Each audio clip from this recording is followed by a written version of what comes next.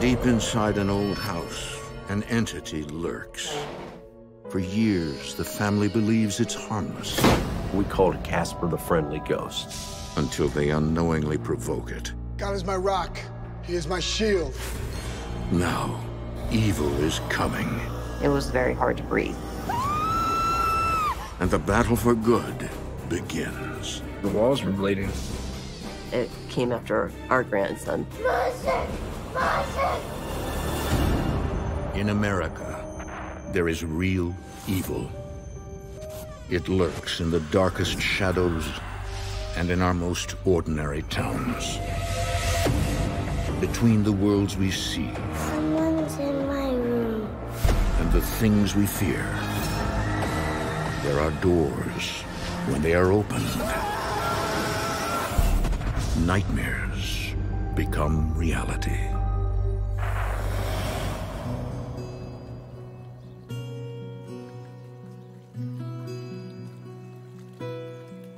In the late 80s, Bob Cranmer purchases a home in the neighborhood where he grew up.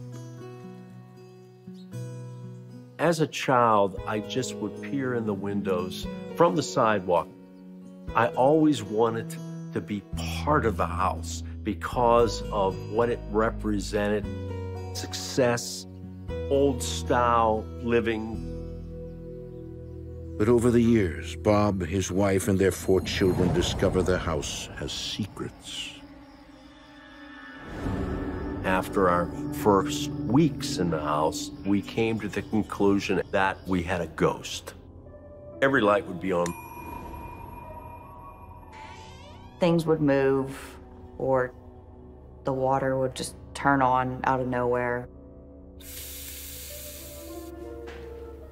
We would hear walking throughout the house, weird noises. Different things would happen, and we just let it go. We didn't think anything about it. We called it Casper the Friendly Ghost.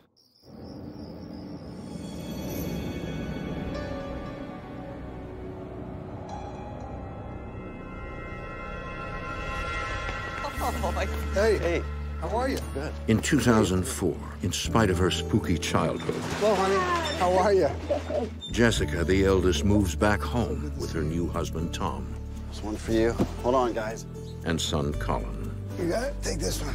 All right.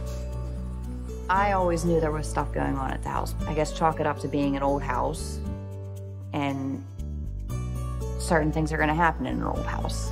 I didn't think it was that much of an issue when we'd moved in. You sure this is okay, Dad? You kidding me? I'm the luckiest guy in the world. You got my whole family together. Glad to be here. I love you, honey. I love you too.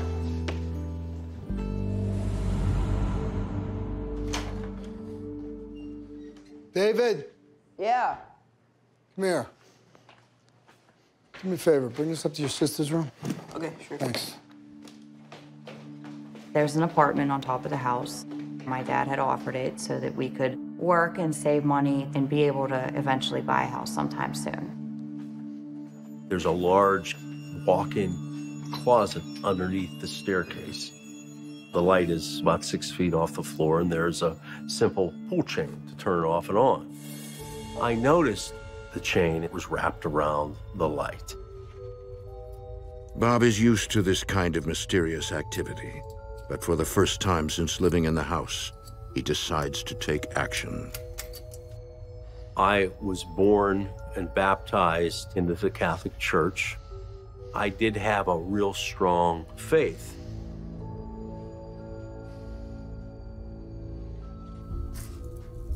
I took a set of rosary beads. I simply tied them to this chain on the light in the closet.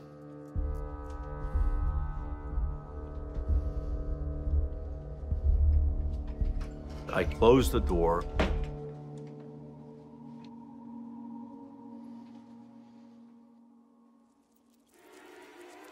I heard something in the closet.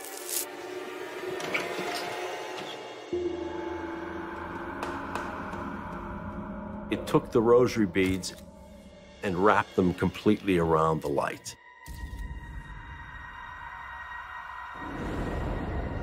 Alarmed, Bob takes it to the next level. I took my Bible, God is my rock. and I spent about a half an hour in that closet reading scripture. With him I take refuge. He is my shield and the horn of my salvation. God is my stronghold.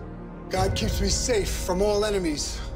This is the word of the Lord. I could feel it when I was in the closet with it. Was it cold? Was it hot? No, but I could feel it there with me. I had crossed the line to where I was interacting with a supernatural being. I wasn't sure where this was going to go.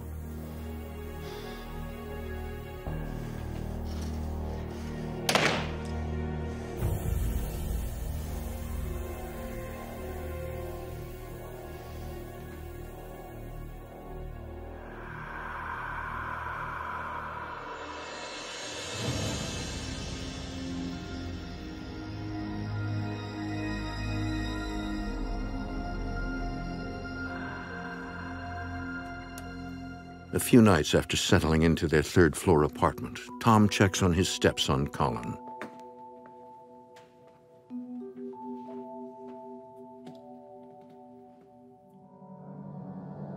Jess? Everything okay?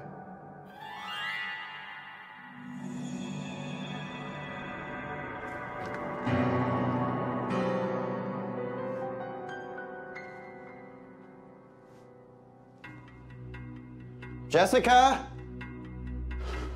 Hey, buddy. Concerned, Tom rushes to tell his wife what he saw. There was something in Colin's room standing over Colin's bed. I was trying to think of every possible way for it not to be true because I didn't want to think of something harming Colin.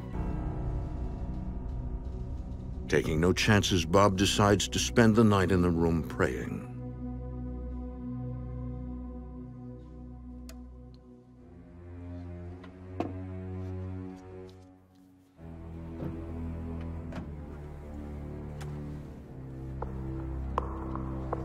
Be strong in the Lord and his mighty power.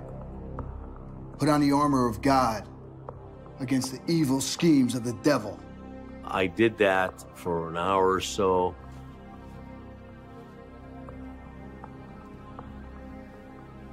I laid down on Colin's little bed and I fell asleep.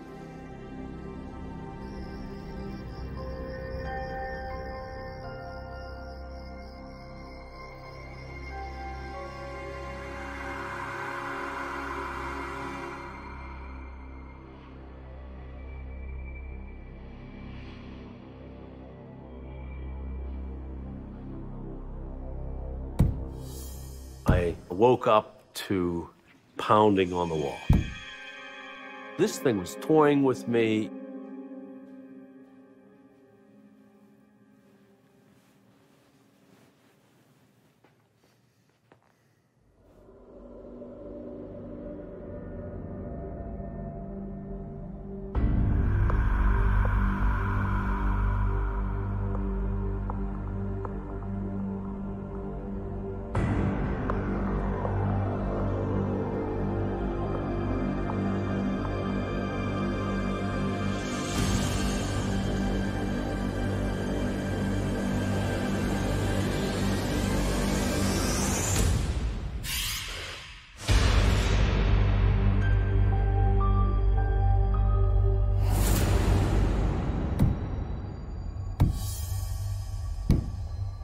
Bob Cranmer has lived with what he believes to be a harmless ghost for years.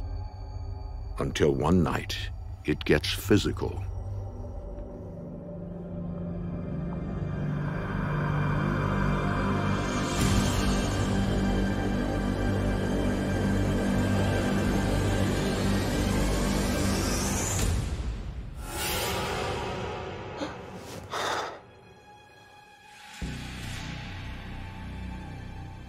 I noticed stinging on my neck. There were scratches. that began under my ear came down my neck and across my chest. It became personal. This was serious business. For now, Bob decides not to discuss the experience with his children. I didn't want to concern them.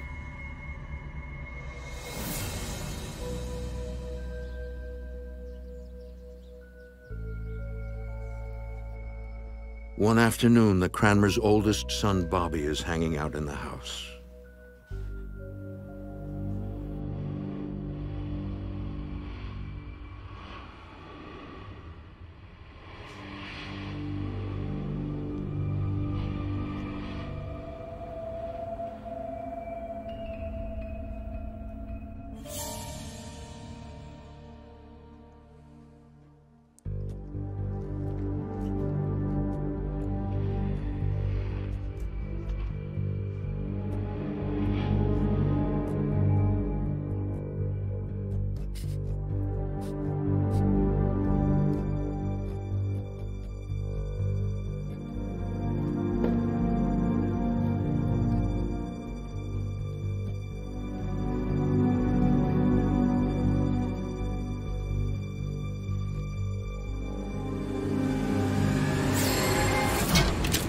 I felt something like the wind move as it went past my head, and all of a sudden all these pieces of plastic come raining down.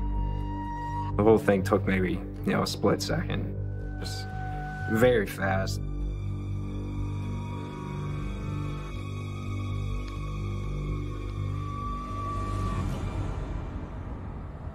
Fearing for the safety of their children, the Cranmers invite Father Mike Salvagna, a Passionist priest, to bless the home. Put on the full armor of God so that you may take your stand. There is a time to come out and pray and to bless the house, lest the devil have more control over people or a location. We bless the house from top to bottom. We want to sanctify the location.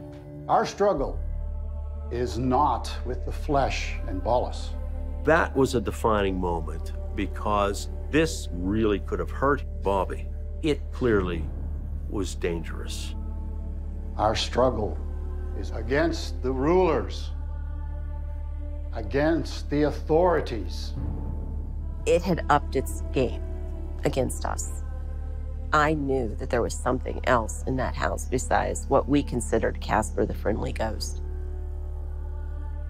And against the devil in the darkness. I had a sense that there's a big evil force here that has been here a long time. You could see that this was what we call a house infestation. It's spirits that somehow dwell there, and they don't leave politely. But I would always encourage Bob and Lisa to hang in there, to persevere, be strong. Pray together as a family. God will hear you. Thank you, Father. God bless. He blessed some of the rooms with holy water and so on. I had hoped that simple prayers like that would take care of it.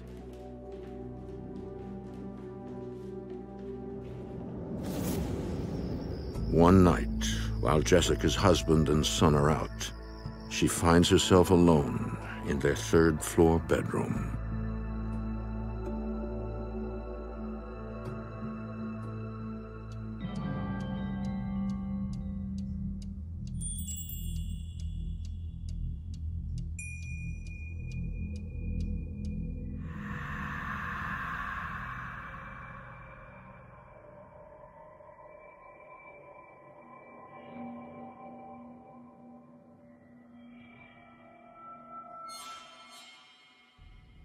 I woke up and I felt like somebody was sitting on me. It was very hard to breathe, and then you can't move. I was looking around because that's about all I could do was move my eyes.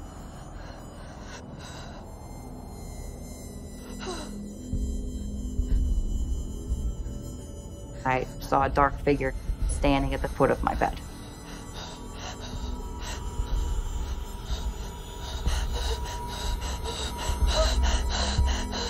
just wanted to scream, but I couldn't.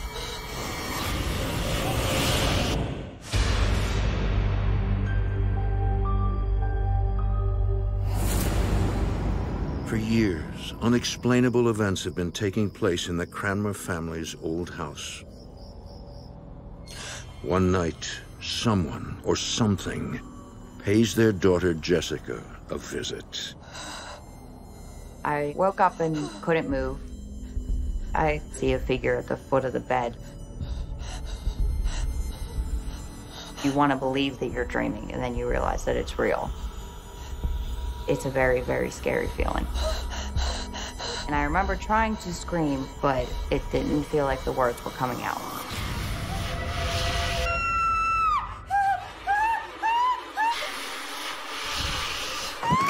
Jessica! Jessica! Mom! Jessica! What's up? What's happening? There was something in my room.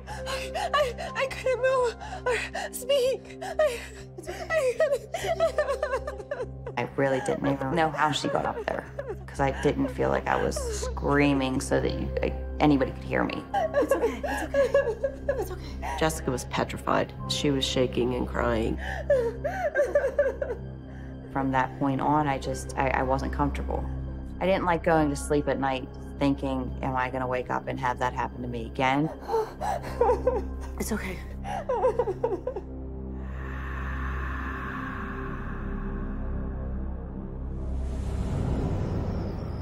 The family is now beyond worried. News of the haunting reaches the Roman Catholic Bishop of Pittsburgh, who assigns Father Ron Langwin to help. After I spoke with Bob, I felt pretty certain that there was something going on here that needed to be investigated further. I told Bob that this was not going to be an easy fix. Evil is not that easy to overcome. Father Ron says you have two options here. Thank you. Stay and fight, and we will help you through this entire thing, or you can leave.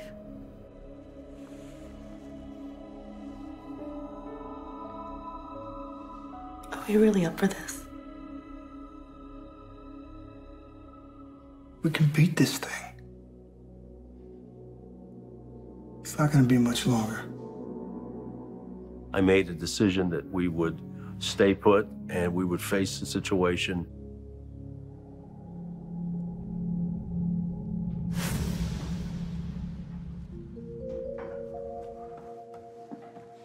Hey guys, go help your mother in the kitchen. Hey, sweetie. Hi, hon. Oh, look who it is. Up before noon. Oh, morning, sleepyhead.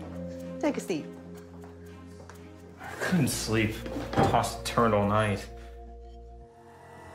Bobby, what happened? Oh my God. What is that? It's burning. I had 3 6-inch long, like razor kind of scratches. Bob! What? What's the matter? Oh my God. What happened? Did you fall? No. David. Dad, what are you doing? Charlie. Dad, what's wrong? Listen, I want you to go upstairs and wash those scratches. I want to talk to your mother. Is everything okay? Everything's fine. What is happening? I mean, why is this thing coming after our children? It's not just the kids.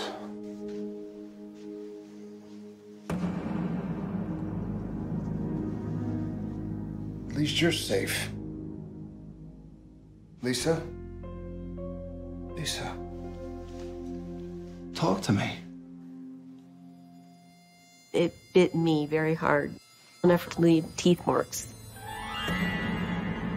They weren't bite marks like from human teeth. They were actually almost puncture wounds, like a dog bite. I'm calling Father Mike right now.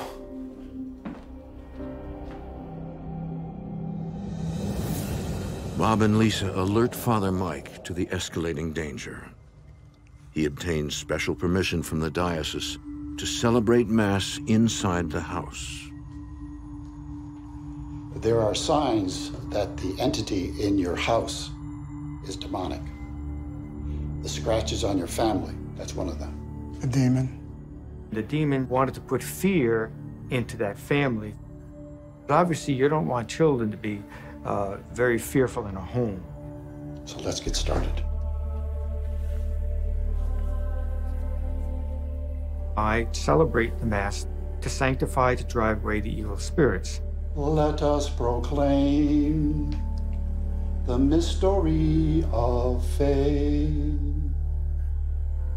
Let us pray. We had Mass with Father Mike.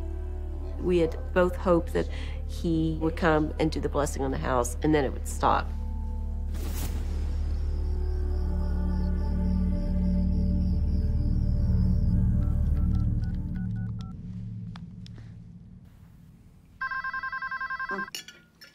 I'll get it.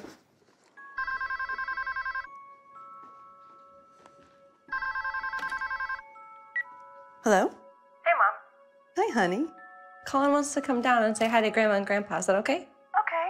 Send them down. Bye. So I send Colin down. There is 3 flights of steps you have to go down.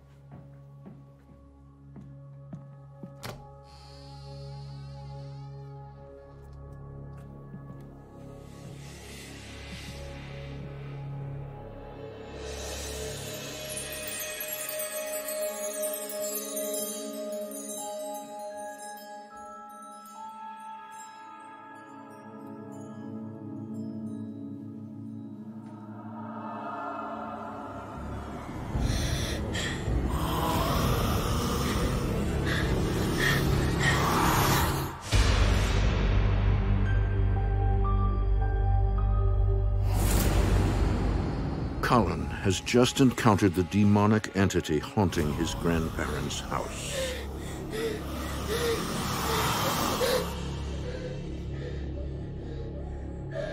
Did you hear that?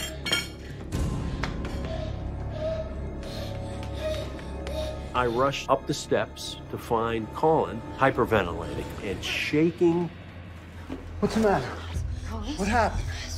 What's going on? Monster! Monster! Monster! He was screaming monster and pointing to the room. Monster! What happened? Take him downstairs. Let's go.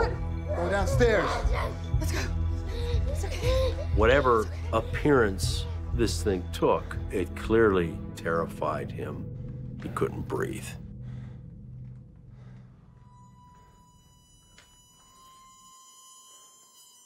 This thing was drawn to terrify and hurt children. I determined right then and there that I was going to have to move Jessica and Colin out of the house. I always loved that house, no matter what.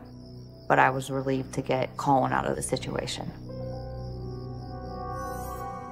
While the demon has forced Jessica and her family out of the house, Bob, Lisa, and their 3 sons remain.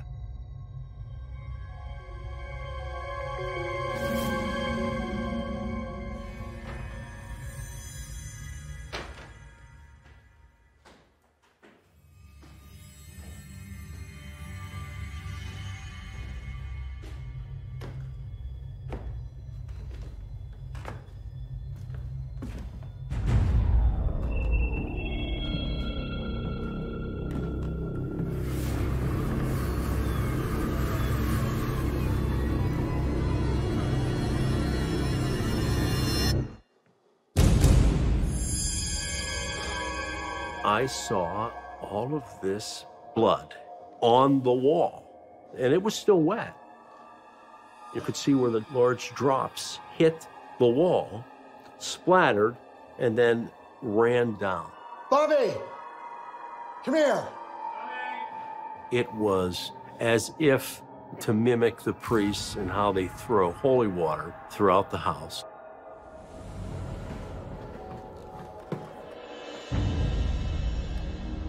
The walls were bleeding. There's really nothing you can say to try and rationalize how that all got there. Dad, what is this? I don't know. That is definitely a very specific kind of message. What do you do in that situation other than be terrified? At that point in time, I realized that this thing thinks it has won. Again, the family turns to the Catholic Church for help. As this whole situation developed, we reached a point where I was about ready to make a recommendation to the bishop that we should have an exorcism of the place. But before the church will sanction the exorcism, the family must go through one more step. We had to have some type of outside, non-religious, secular verification that things were going on in the house that were supernatural, that this is not psychological, this is in fact a demonic entity. In January of 2005, a paranormal research team out of Penn State University arrived to investigate the house. The first thing that happened was Bob took me on a tour of the house. I think I showed you everything. I told you all the stories. My role there was to provide some informal psych evals on the family members. So what do we do? Take me back to the beginning. Where did it start to get bad? Closet. He showed me this closet. As you can see. Where it had all started with this chain being wrapped around a light.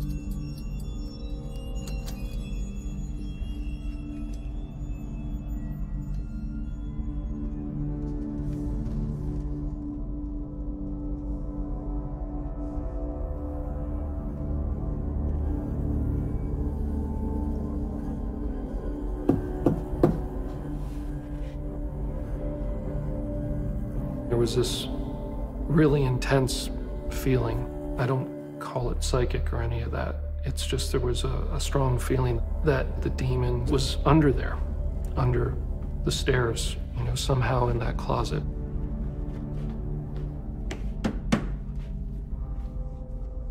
What's behind the steps?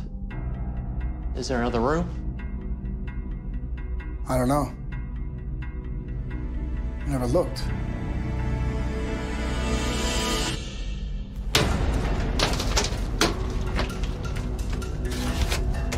The only way to get in that space is to cut the wall out in the back of the closet, which was not an easy thing to do.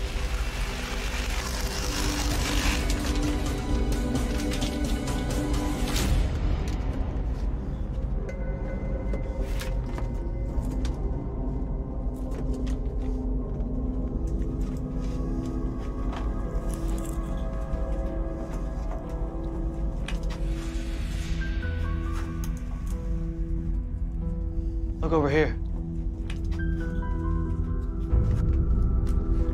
There's a small shelf, almost like an altar.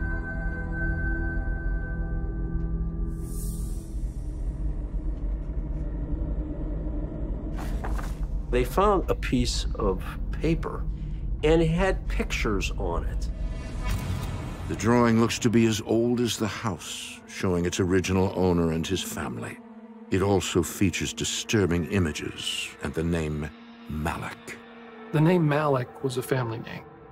Coincidentally, it's one vowel off from Moloch, which is an Old Testament demon that the Canaanites worship that's associated with child sacrifice. This looks like a curse. Would make sense with all that's going on here. Just like a priest can bless any object, people involved in black magic, they can connect evil with any object. That's one of the ways hauntings start. We found the demon's special place. We found its lair.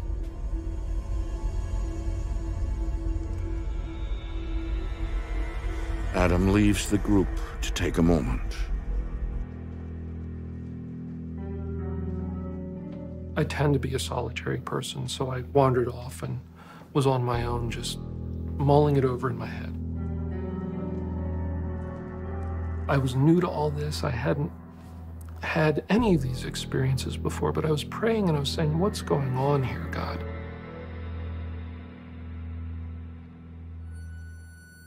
In my mind, I suddenly saw these letters just form.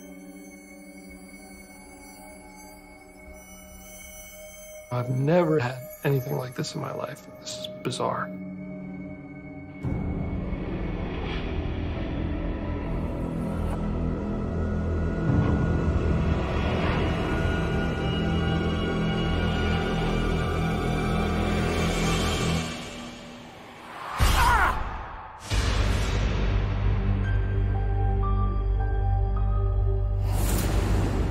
While investigating the evil plaguing the Cranmer family, paranormal experts discover a demon's lair hidden inside their home.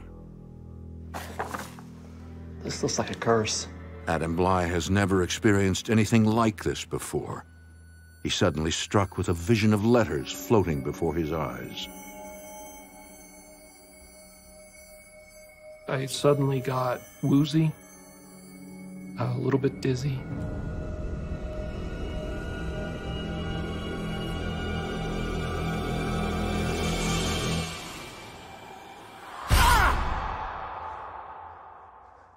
Adam, you okay? Dude, you're bleeding. What it looked like is if you took your fingernails and kind of raked them across your forehead hard. Give me a piece of paper.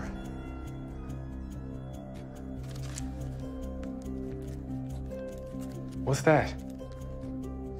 Where's the laptop? It's in the living room. The letters appear to form a word, Sati. Adam does a search and discovers it's a name.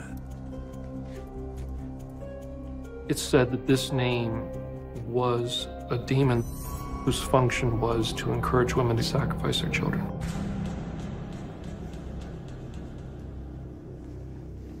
Your demon? Her name is Sati. She's a consort to Moloch.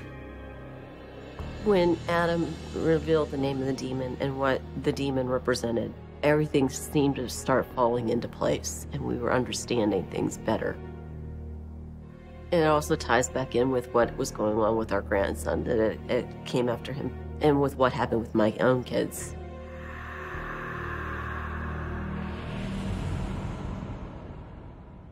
Based on this new revelation, Bob looks through the research he has gathered on the history of his house and land.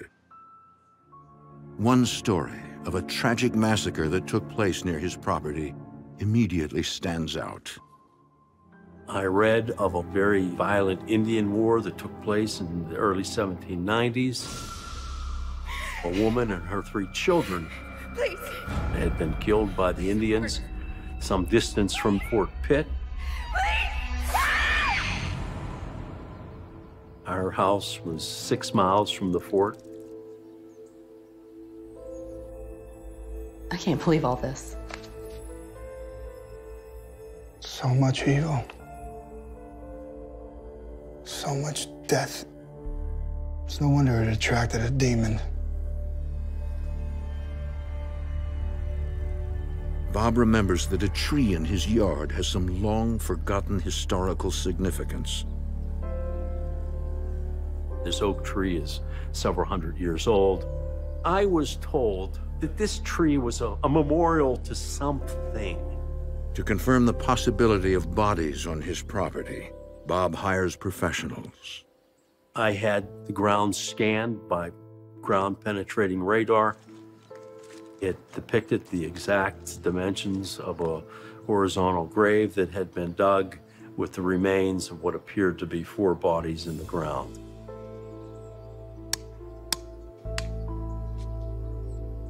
But the question remains, how and why did the demon come inside? One theory is that when the house was built, a worker placed a curse on it, giving the demon power to haunt the home. We felt that the evil that precipitated that terrible massacre attached itself to our front yard and eventually inhabited the house that was built there. The curse strengthened it. Evil brings out evil. Several months after the investigation, Bob and Lisa receive good news. The church has approved an exorcism of their home. In September 2005, an exorcist arrives to take on the demon. I can only speak in terms of our diocese. I'll be a priest 50 years, and I don't know of any other case where an exorcist was called in.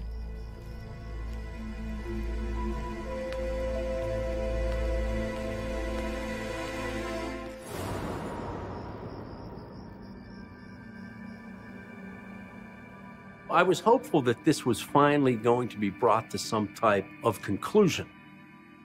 And after this exorcist came, the house did seem somewhat different. The atmosphere in the house had changed. The house lightened up. Months pass by without incident.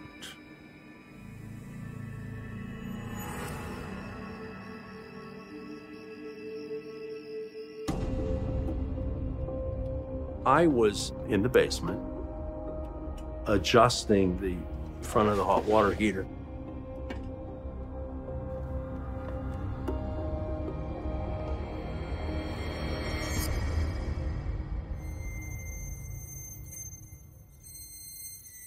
As I looked up, I saw this entity.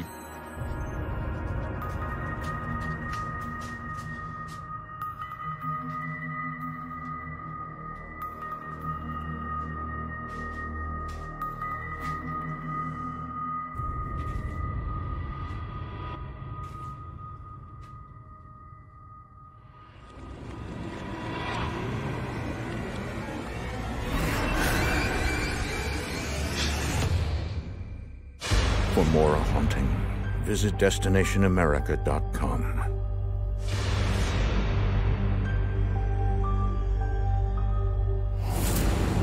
Several months after an exorcism of the Cranmer house is performed, Bob senses the demon is back.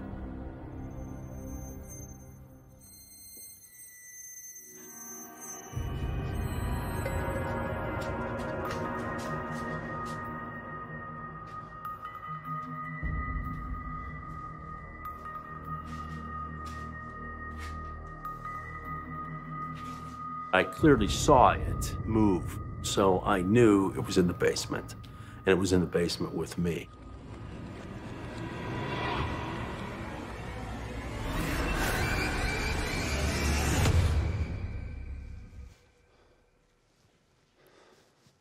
Bob says, I saw something down there. I think we need to have another mass.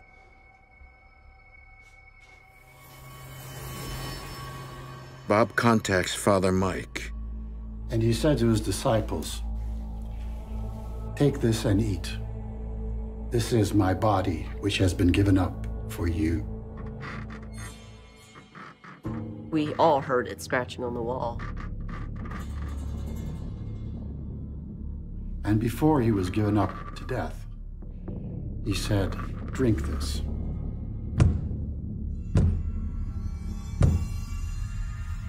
During the consecration of the wine, there was a knock on the wall, 3 distinct knocks. "This is my blood. Do this in memory of me." Father, grab the holy water.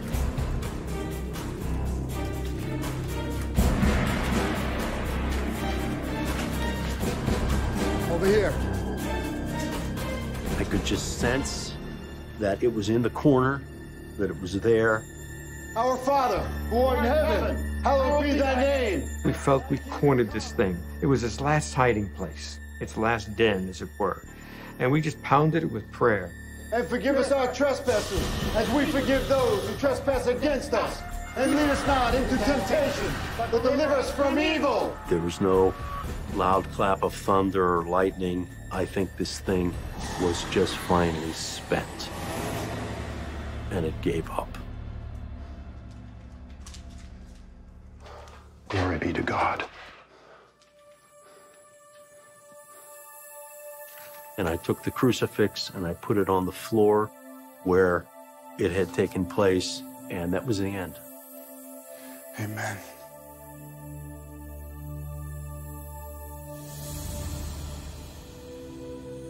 It seemed like a brand new day. I just felt a sense of peace. We had fought the battle, and victory had been achieved through the power of good. We're still in the house, and the house is very peaceful and very calm. The grandkids run up and down the house, and no issues with any of them being in there. I love that house. I live there now. I don't ever want to leave the house. I know it affected me and made me stronger in some ways. Ultimately, it was like trying to take part in like a psychological war.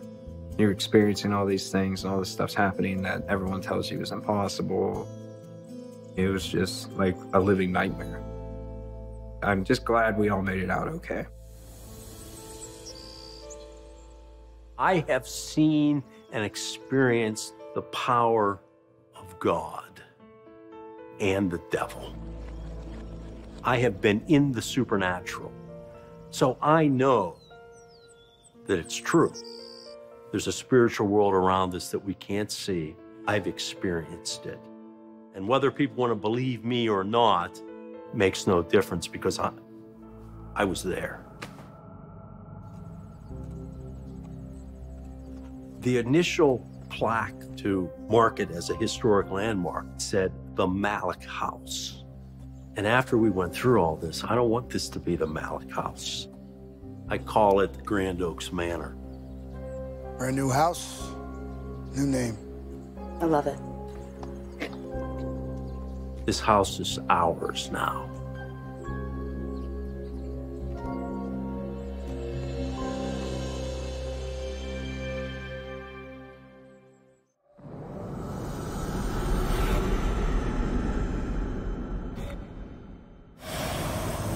It comes when you least expect it. It lives in your nightmares, building anxiety and paralyzing fear. It is so real. You're terrified. It needs to be stopped. Whatever was in the house was evil. It wanted to destroy my family. Before it's too late. Angela was fighting for her soul. If I didn't do something now, I could end up dead. In America, there is real evil. It lurks in the darkest shadows and in our most ordinary towns. Between the worlds we see Someone's in my room. and the things we fear, there are doors. When they are opened, nightmares become reality.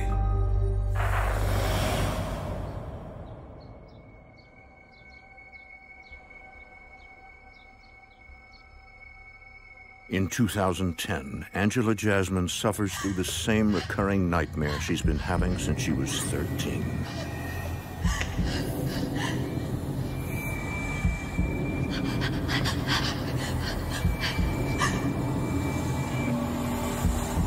I never saw her face. I could only see the long hair and the black flowy thing. And she floated.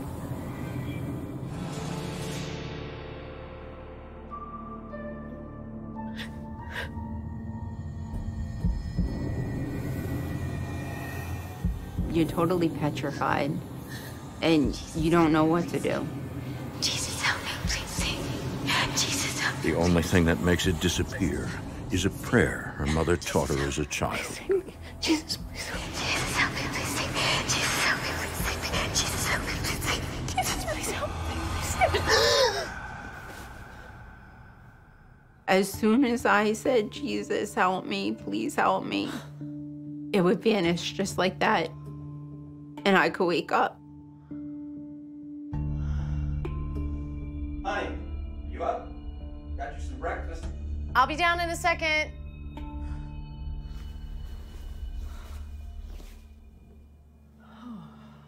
Lately, the dark dream has become more frequent and disturbing during what is supposed to be a happy time in Angela's life. Hey, babe. Did you hear me? I got breakfast ready. Okay. Angela and Steve are newlyweds who recently moved in together. After I got married to Steve, things started getting worse. Night after night, it would come, and it was like I was totally under attack. But although Angela feels close to Steve, she's chosen not to tell him. You okay? Yeah. I would not tell anybody about it, because if I told somebody about it, then it would kind of make it more real to me and make me have to face it. And I didn't ever want to face it. I just wanted to forget about it. I'll be right down. Okay. She wants some pancakes. You better hustle, though. You know the way Tyler goes through.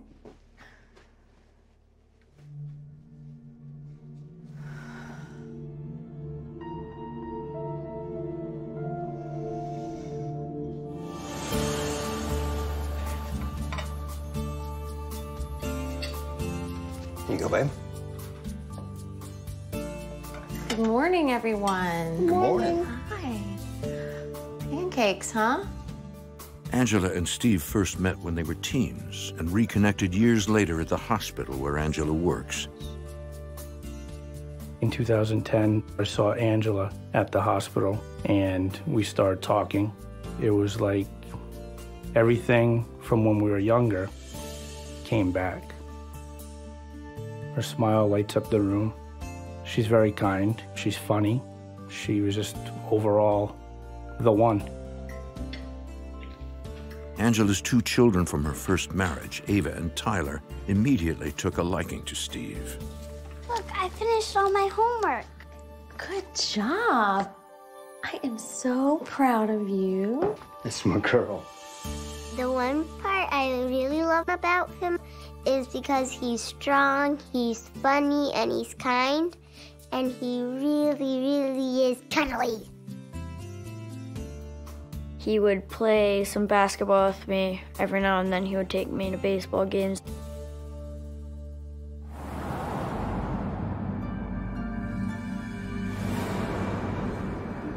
One morning, while Steve is at work, Angela has the nightmare once again.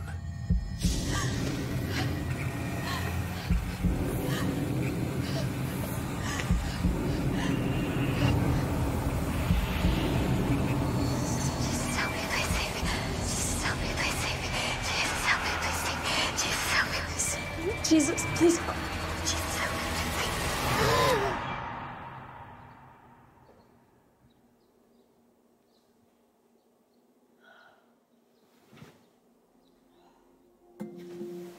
Exhausted, Angela tries to ignore it and go back to sleep.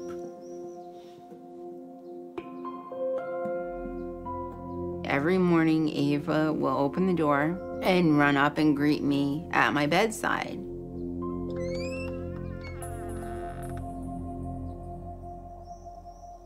And this particular morning, I could see her head at the foot of the bed.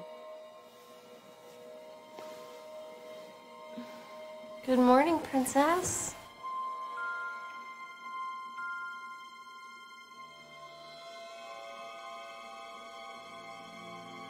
Ava?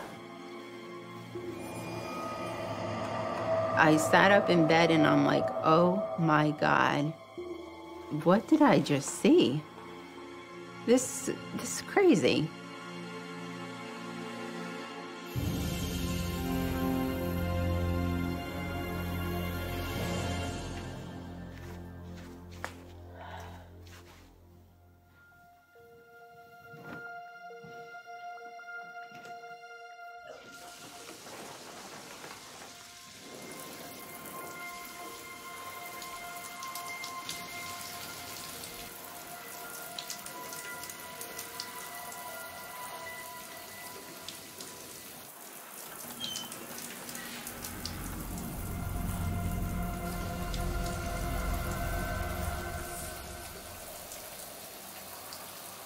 I could feel somebody watching me.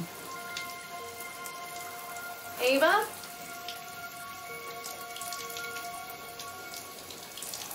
Tyler? I look out of the shower. There's no one there.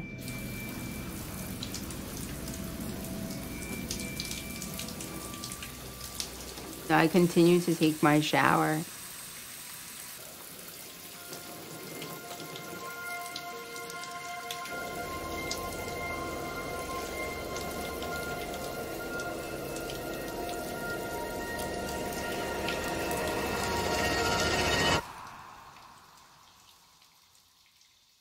I could feel something else, like someone was there that wasn't supposed to be there.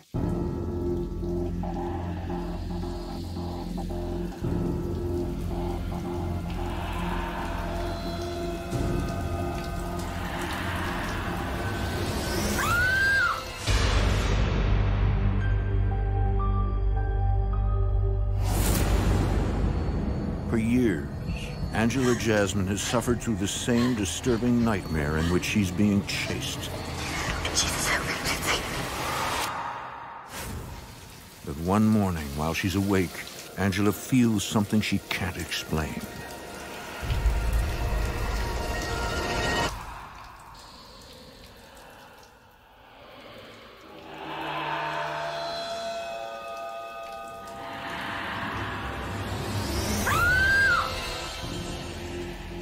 It felt like a human hand in the back of my head. But when I turned around, there's no one there. I felt petrified. I felt violated, but I never told anybody because I just wanted to forget about it.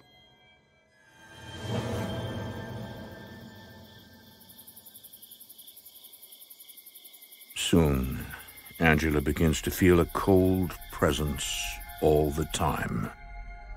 I'd wrap myself up in blankets like a cocoon.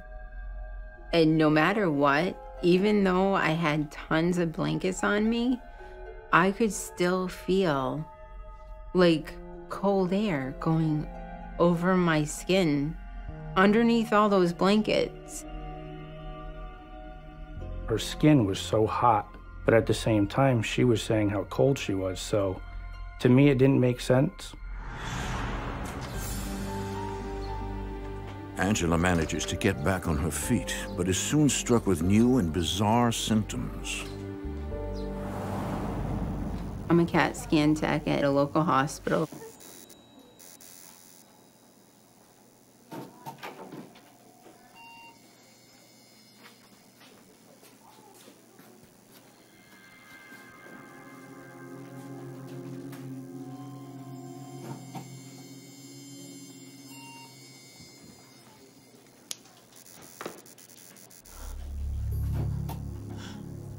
When I would go to work, I would get anxious. I start sweating, I get dizzy, ringing in the ears, stomach pain.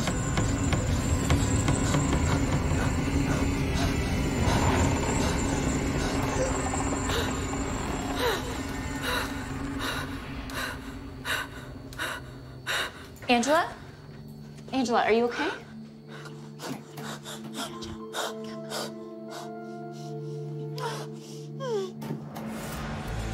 Finally realizing this is more than just a common cold, Angela turns to a doctor for help. I'm not insane. This is real. This is really happening to me. She's diagnosed with agoraphobia, a fear of places and situations that might cause panic, helplessness, or embarrassment. Hey, babe. Why don't you come outside? The air might do you some good. Tired. You sure?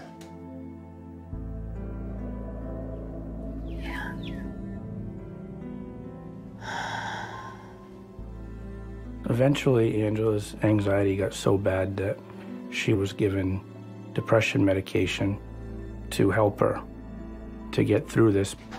Will you come out and play with us? Please, please?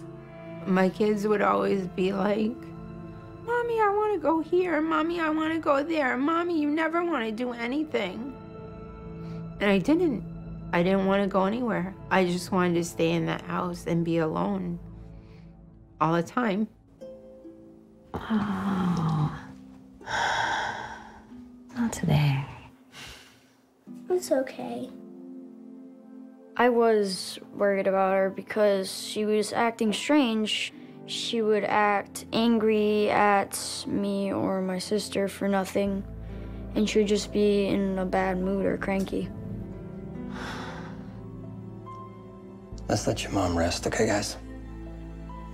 Come on. Outside, you two.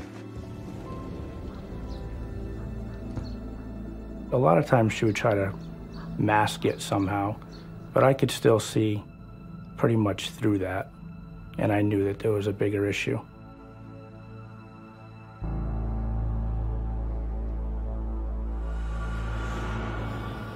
With each passing day, Angela sinks deeper into a dark abyss. I do everything in the dark. You would never, ever see me with a smile, ever. Something was controlling my thoughts and putting thoughts in my head.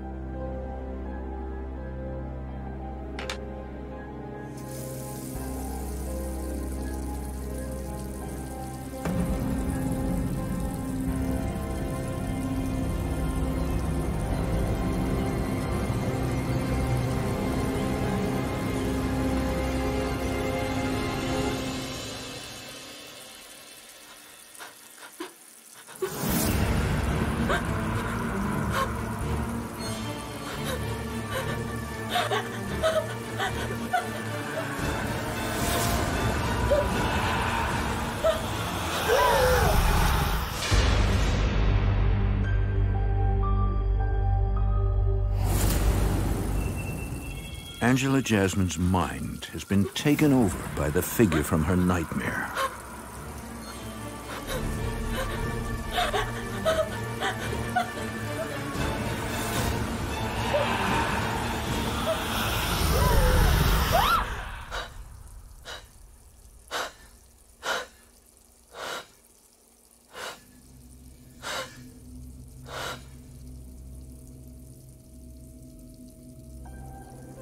It made me scared. It made me not understand why is this happening to me.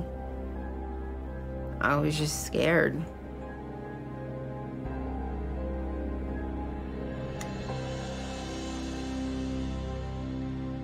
Ange. Honey.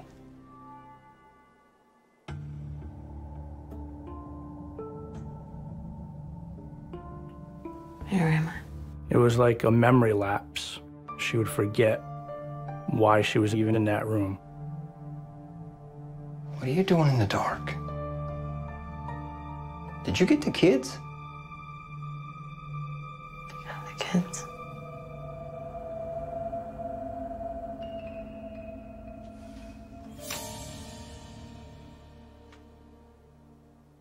I want to be in the dark.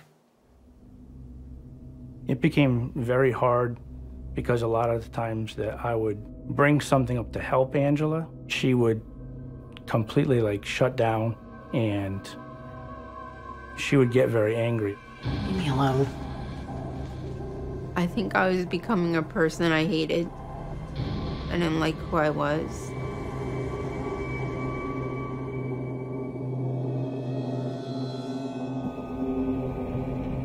Over the next few weeks, tension between the newlyweds is at an all-time high. You see my keys? I swear I left them right here on the counter. Ange. Hello? Did you take my keys?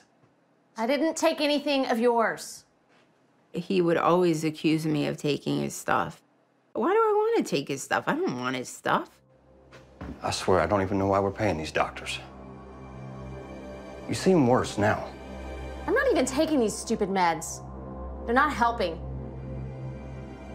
And neither are you.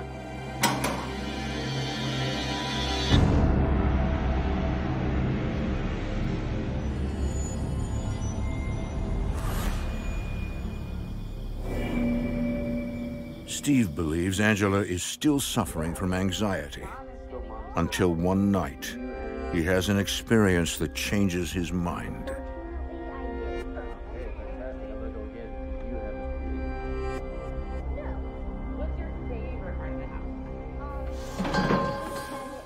I heard the furniture move. I mean, it was hard to explain, and I really didn't know what to think. The playroom, because it has all the toys, and that's the most fun to play. Mine was the playroom too. Do you have an ace? It sounded like someone was taking both of their fists and just banging on the side of the house.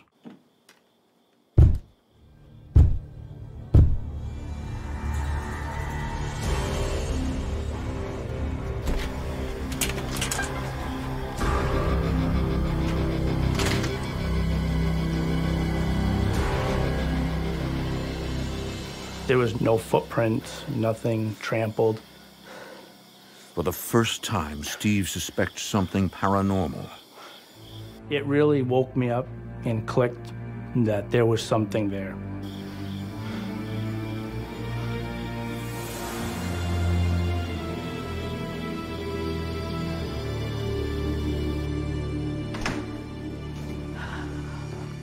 What are you doing in here? I've been up all night waiting for you. I tried calling you 4 times. Look, it was a busy shift.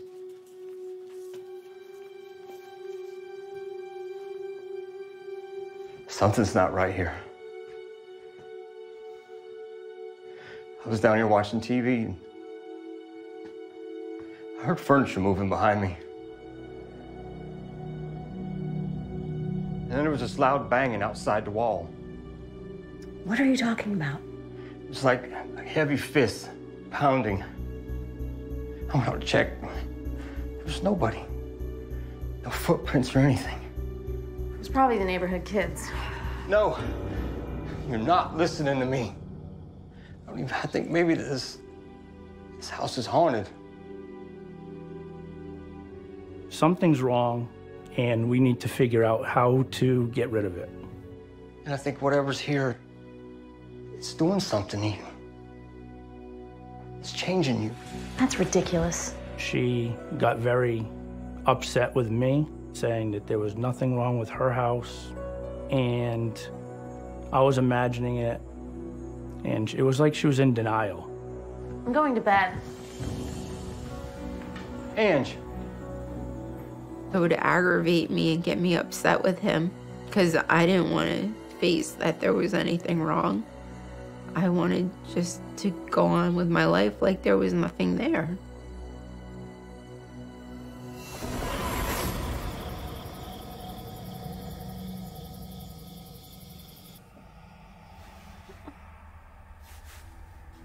That night, the witch from Angela's childhood nightmare returns, and it's closer than ever before.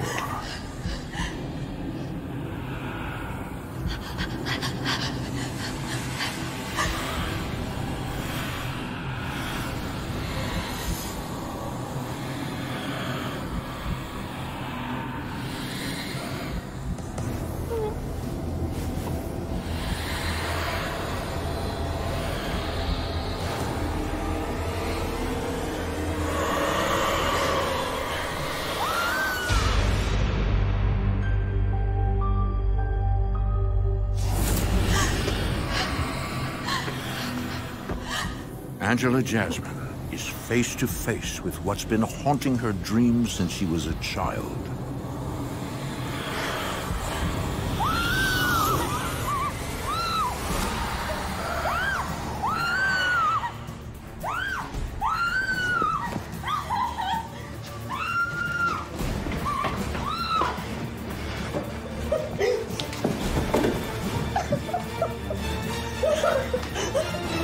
Hey, what happened?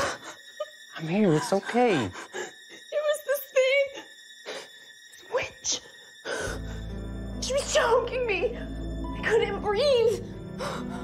You're terrified. You literally feel Like it is trying to steal your soul, rip your soul out of your body. The crying and the look of fear on her face, she was really scared. What thing? What are you talking about? For years, Angela has kept the nightmare a secret until now. The woman from my nightmares. She's real. I finally saw her face. She has these red eyes.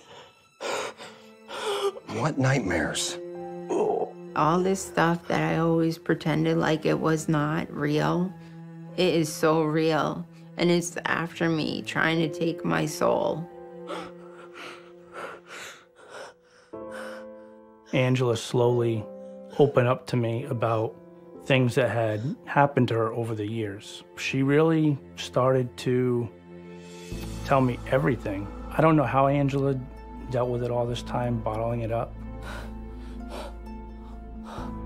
It's okay. You're safe now.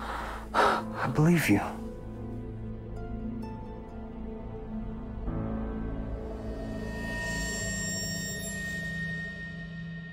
The next morning, the family turns to their faith for guidance.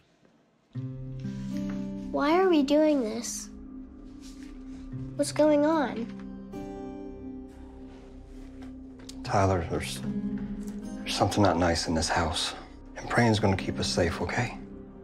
Mommy, I'm scared. There's nothing to be afraid of, sweetie. We're gonna make everything better, okay? Take Mommy's hand.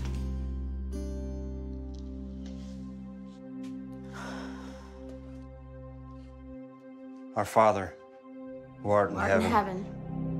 I have a religious background. I went to a Catholic school, and I knew a lot of prayers. Thy kingdom come, thy will be done, on earth as it is in heaven. We would like bless each corner of the house. We would like pray the Hail Marys and act of contrition. And lead us not into temptation, But deliver us from evil. Amen. Our Father, Who art in heaven, hallowed be thy hallowed name. be thy name. Thy kingdom come. The house really started to feel warm and loving again, and it seemed like that heavy weight that was there wasn't there whenever we prayed. Amen.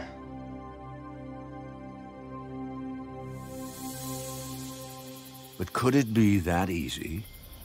Could the entity really be gone?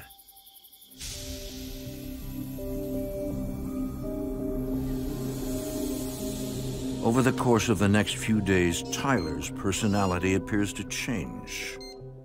All right, guys. Got some eggs coming up.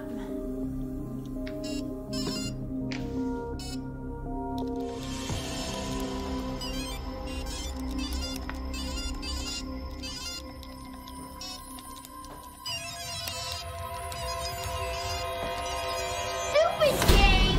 Hey, you broke it! They were in my way! Tyler! He used to be happy. Now all of a sudden he was mean and miserable. It was totally not Tyler. I hate her! I hate all of you! I just felt angry and I really don't know why. I would think and like try to reason with myself, why did I feel like doing that? And I just couldn't understand why. I'll see what's going on. Are you okay?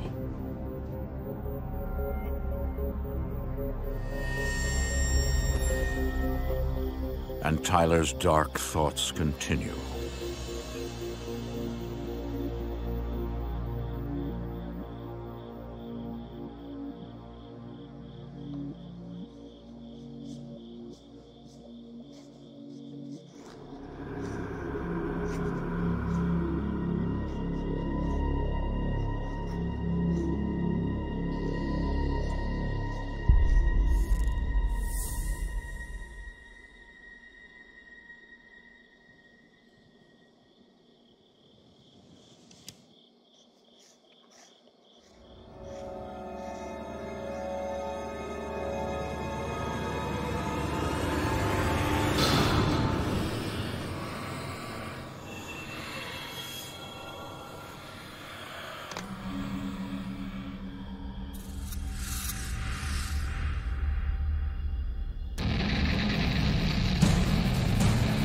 something inside of me was controlling my thoughts, telling me to drug, and I just felt like I was doing something that I wasn't supposed to do. I was just scared at that moment because I couldn't control myself.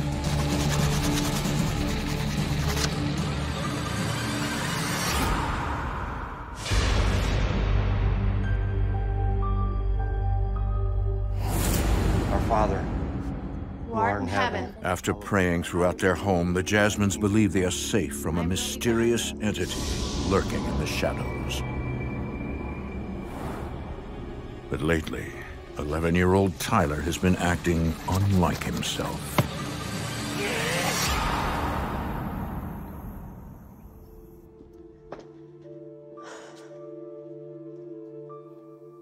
Tyler, sweetie, it's time for school.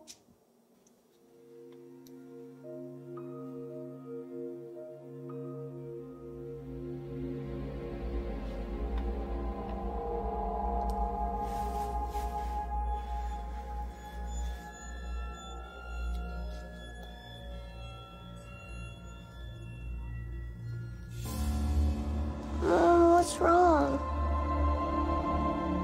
Tyler, what is this? Is this you? The picture was Tyler with his cartoon type, circly, crazy eyes, and he had a knife. And I'm like, what is this? Because he never draws anything like that. And I was like freaked out. Baby, why did you draw this? I didn't do it. I swear. Something told me to. When this thing started controlling me, I felt helpless because I couldn't control how I acted, what I said, what I was doing, or anything. Angela fears the worst. The entity from her nightmare has returned and is now after her son. It's gonna be okay. It's gonna be okay. Whatever was in the house was definitely controlling his thoughts. I felt horrible. I didn't know what to do. Desperate for help, Angela's husband Steve reaches out to a co-worker who does paranormal investigations on the side. My name is Eric Morin. I'm a spiritual warfare counselor for East Coast Angel Paranormal Rescue. I've reviewed my evidence, and what I believe you're experiencing is the old hag syndrome. The old hag syndrome is very common that you feel like a paralyzing feeling. It's something that builds fear and threat into that person. The paralyzing fear, the red eyes, it's a classic sign of the demonic. Demonic? Evil spirits will appear in certain forms. Sometimes they show up as an innocent little girl to build empathy. Sometimes they'll show up as an old hag to build fear. So what does that mean? What should we do? I believe we can help. Mike is Eric's colleague and a trained demonologist. But first, I would like to try something. Mike wants to conduct an experiment to detect the presence of a demon. I would like to have each of you take communion. Okay? Even the kids? Yes.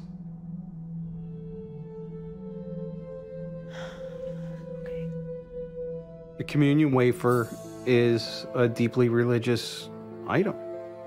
Body of Christ. A human spirit, The body of Christ. is not affected by religious items. Body of Christ. But the demonic, it's like putting pepper spray in their face. Body of Christ.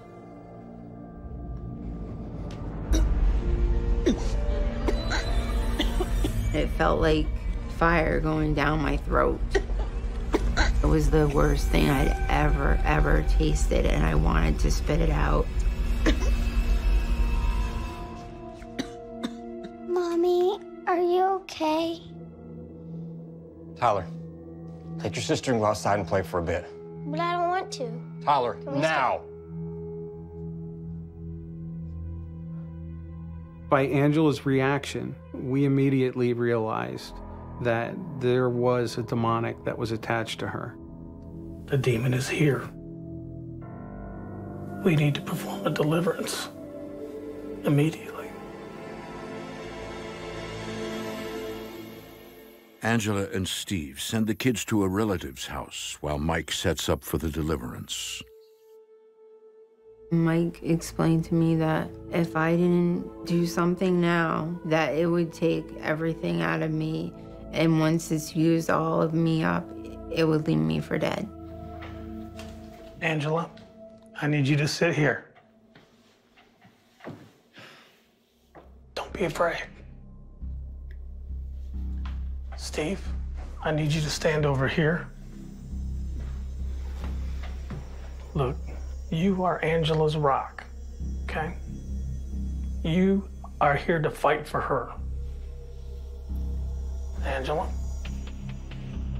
remember, you have to mean this with all of your heart, or it won't work, okay?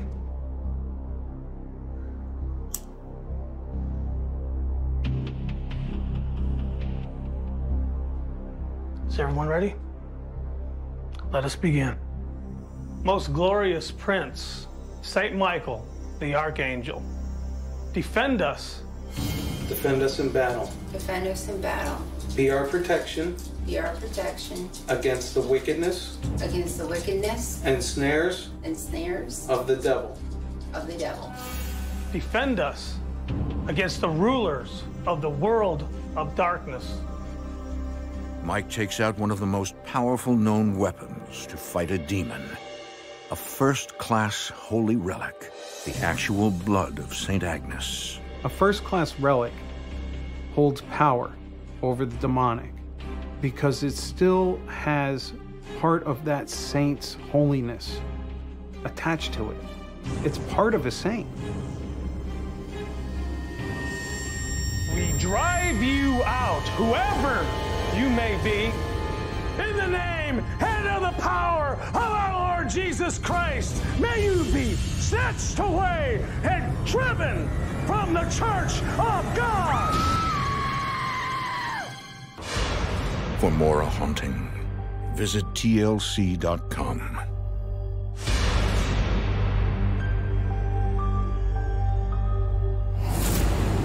A demonologist is using the power of a holy relic, a saint's blood, to evict a demon from Angela Jasmine's body. Angela was actually fighting for her soul. I put the relic on the back of her neck, and she jumped and was startled. We drive you out, whoever you may be. Every tendon in her neck seemed to bulge out of her neck. In the name and of the power of our Lord Jesus Christ, may you be snatched away and driven from the church of God.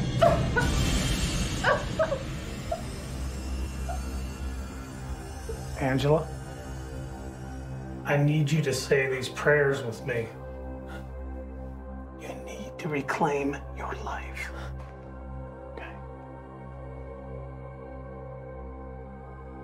Our Father. Our Father.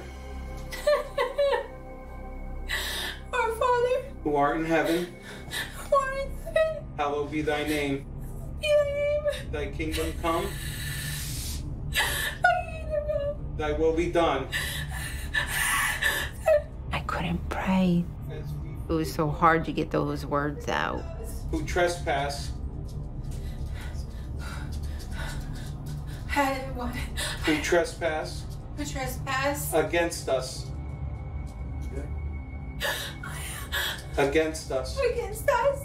It was weird. It was like trying to hold my words so I couldn't say them. Deliver us from evil. Deliver us from evil. Amen. Amen. In the name of Jesus Christ. In the name of Jesus Christ. Get out of me. Get out of me. In the name of Jesus Christ. In the name of Jesus Christ. Get out of me now. Get out of me now. When it left my body, the room was brighter. I felt happy. Amen. When the deliverance was over, her face looked different. The energy was different. She smiled for the first time. After she finished the prayer, I looked up at her and I saw my wife again. She was the woman that I fell in love with.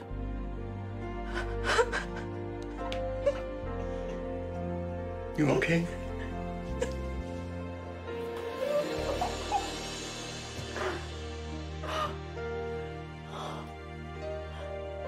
Is it gone? It is. You're safe now. For the first time, I had hope. I never had hope before. But before Eric and Mike leave, Angela has questions. Although she's been suffering from the same nightmare of the old hag since she was 13, she has no idea why it attached to her. I felt like, why is this happening to me? I'm a good person. I never did anything wrong. Why me?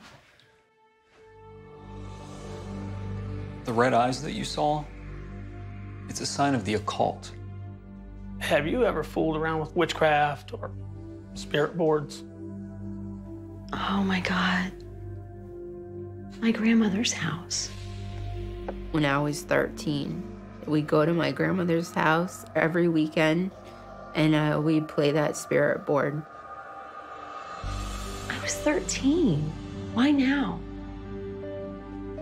These entities tend to strike when we are happiest.